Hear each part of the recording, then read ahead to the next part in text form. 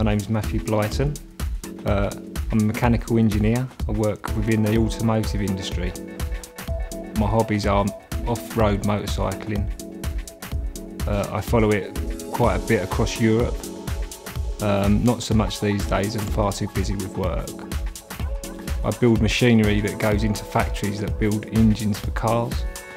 It does give me the chance to travel. Spent 5 months in China earlier in this year. I'm hoping to get out to South Africa over Christmas. I am a member of a gym. I do like to try and go as much as I can.